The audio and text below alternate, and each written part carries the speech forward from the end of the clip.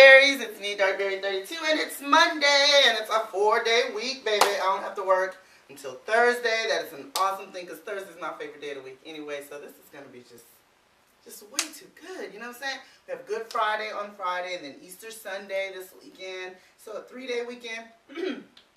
Wow, excuse me. 3-day weekend, so that's going to be awesome. Awesome. I don't have any plans yet, but, hey, you just never know what comes up. I always have plenty to do, so it ain't like that's an excuse. So, but I would like to have some fun plans, not just work plans. But anyway, I'm coming to you guys to show you what I'm wearing today. Then I'm out the door. It is a little bit warm, they say this morning, but then it says it's going to get kind of cool in the afternoon. I don't know, so I'm just trying to prepare for it or whatever. So today I'm wearing my boots again, y'all. Yep, I'm back in the boots.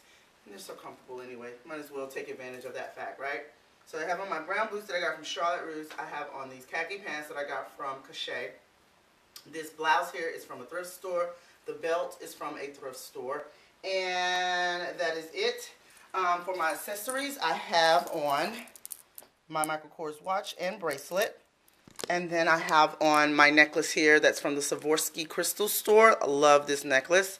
And then I have on these cubic zirconia earrings from Sam Moon. Yay. So it's just a little classic look. You guys know how I do my jewelry. I really started realizing I really like metal jewelry versus, you know, stuff with color. I mean, I'll wear that every now and then, but I really love my metal jewelry. I don't know. I just feel like it's classic. You know, you take a picture, nothing will be said. You have on metal jewelry. You know what I'm saying?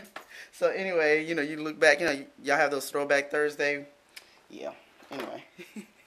For makeup, I used my Love in Paris NYX palette. I used this gold here for the bottom lid, and then I used this chocolate brown mixed with like a little bit of shade of purple for my crease.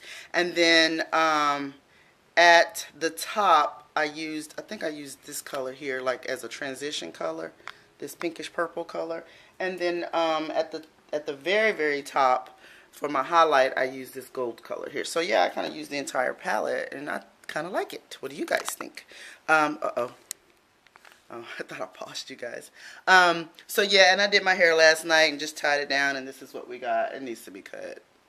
I kind of want my top to grow out, so I'm gonna see, you know, try to make a longer bang and just keep the sides and stuff short, because I do have a wedding to go to. I'm leaving at the end of this month to go to Savannah, Georgia.